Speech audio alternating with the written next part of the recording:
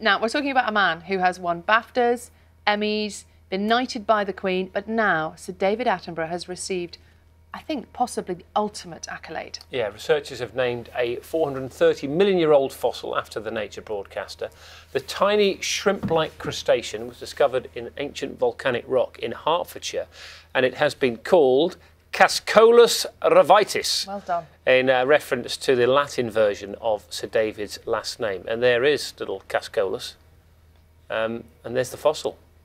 No physical resemblance, I'm glad to say. No, but still, it's there forever now, isn't it? It's quite a thing, yeah. He looked delighted with it. I think, is he 92? He's thrown out. Yeah, he's thrown out a fact doing there. well. Yeah, yeah. We'll check. Shall we? Check Should we check? Yeah. Should we check while Kat's doing the sport?